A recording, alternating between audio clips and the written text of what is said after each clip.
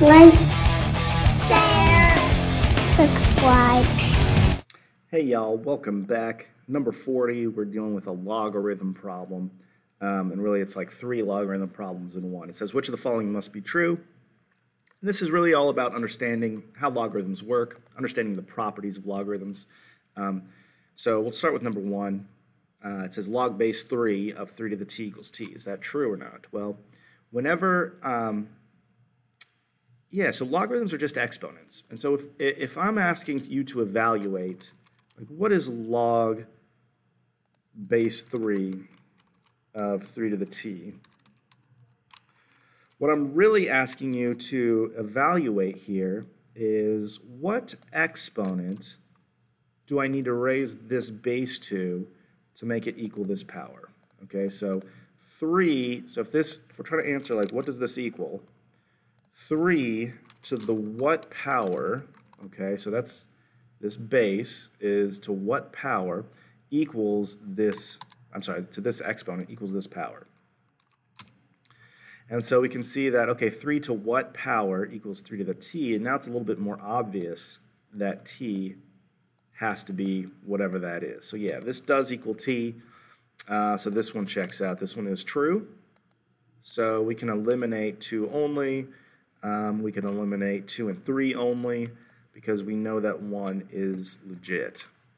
Okay, part 2 says the natural log of 10 to the power of 4.3 is equal to 4.3 times natural log of 10. Yeah, that's also true. We've got a, what's called a, and you can look this up if you want a little bit more detail, but it's called the power property. And there's a couple different power properties out there, but this is with regards to, or with respect to logarithms. But basically what it says is that if you have a log and you could have any base, in this case we're dealing with the natural log, so I'll just stick with that. The natural log of any power, we can rewrite that as whatever that exponent is, as long as it's on whatever the argument is here.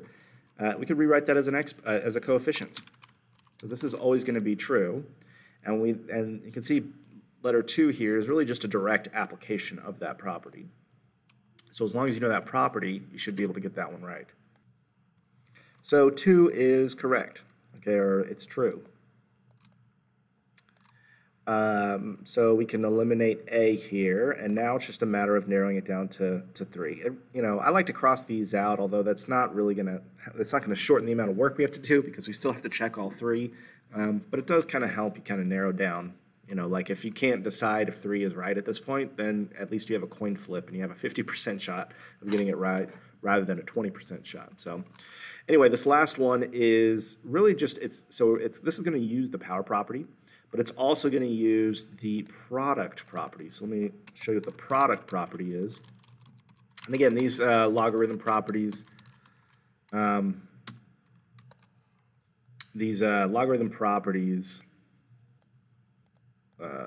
going on here? Sorry, these logarithm properties work for logarithms of any base.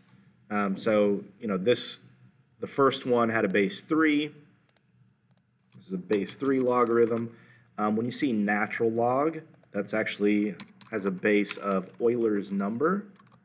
Okay, we write it as E. You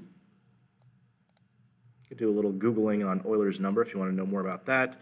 And then this one is a base 10. Now what's kind of interesting here is they actually write the 10 here. That's pretty unconventional. Usually when you have base 10, you just don't write a base. It's pretty common to just see like log of whatever.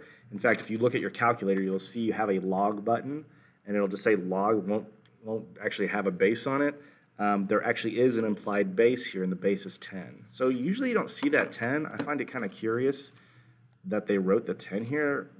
You don't usually see it like that. So on the test, I don't know if this is just some amateur typing out these questions, but this is not very conventional. But it's fine. It's not necessarily wrong to write it. It'd be like if you were to write like 1x instead of x. You don't really need the 1 there.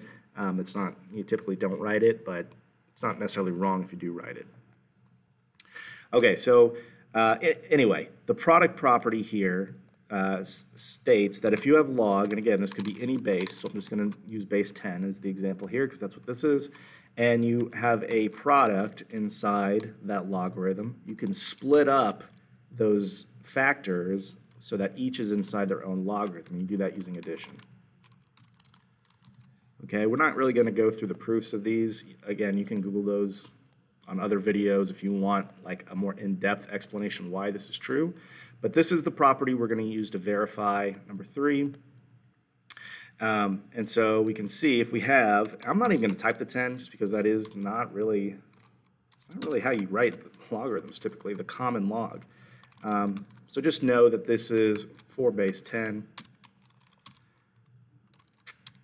Okay, so first thing I'm going to do is say, okay, so I've got log of x times y to the n. So I'm going to use the product property to first split this up. Okay, so I'm going to say that this is log of x plus log of y to the n.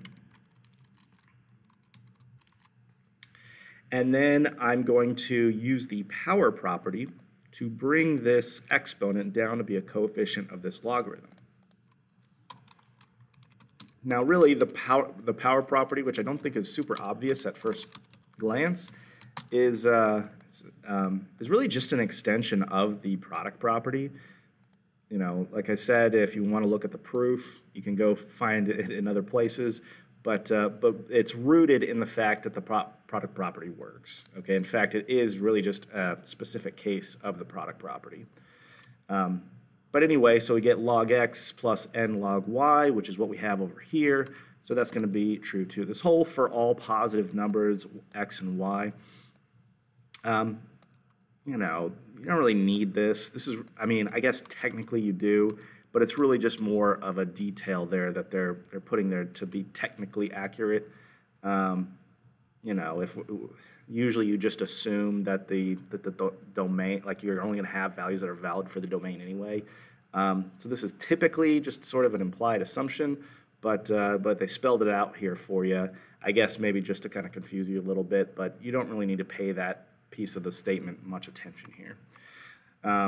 So anyway, yeah, all 3 of these are going to be true. So our answer here is going to be choice E, and that is it for number 40. Thanks for watching, and y'all have a great day.